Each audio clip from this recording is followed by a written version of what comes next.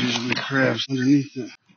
I also took some mussels and one clam, 9 or 50 degrees. This is as fun for kids as it is for adults. If you go to any shoreline at low tide and lift up rocks, you're going to see a lot of cool stuff. See sand fleas, you're going to see crabs, clams are going to squirt at you. You're going to see mussels, worms. These little guys look like today's haul.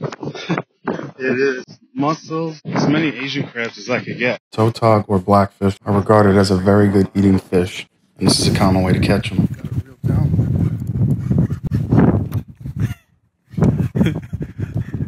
Got our first one. First one of the day, 50 inches. So I'm gonna go back down. I want to keep her, bro. These fish have a 16-inch minimum and 2 per person through the month of April. Still alive. I slit his gills hours ago. Very far away from his mouth.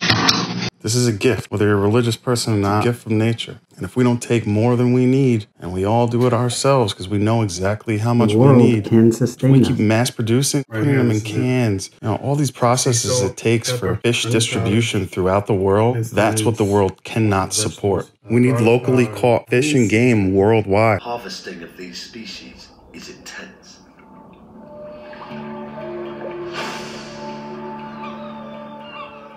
Thousands of cod are hung out to dry, ready for the local market. Hundreds of thousands are taken every year, and the cod is now officially an endangered species. I gotta check the expiration date. Blackfish. It was my first time. I butchered it. Didn't put any lemon on because I don't have any. Took this on the rack. It's a fish from the sound. Took the skin off. Make sure the fatty side is always on the bottom. This is it. What I put on, just simple spices and olive oil. It's good. It's really soft. It takes on all of the flavors that I've added to it pretty well. But the way people fight over these fish, just tasting meat like this, filleted, skinless, I think it's delicious, but it's just not as delicious as I was expecting at all. So my thoughts, it's comparable to fluke, like a bland fish. It is that fish that you fry. Sticks, like it's probably so good. I can't wait to do it tomorrow. Or in an hour. The meat's nice and white. I'm satisfied, like it's great. I don't understand why this fish was fished to the point of almost extinction. I can't wrap my head around it. For anybody who eats fish, this is comparable to so many other bland, just white meat, flaky fish. I'm not saying it's bad in any way. So I don't want people to get it twisted. I'm just saying I don't understand the hype. That made me hungry.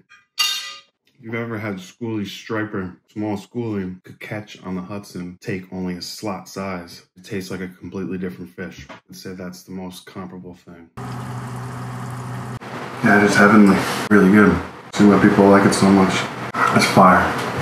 Get it crispy in the fryer first.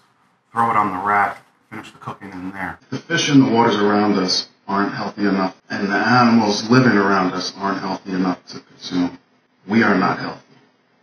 Good night, guys.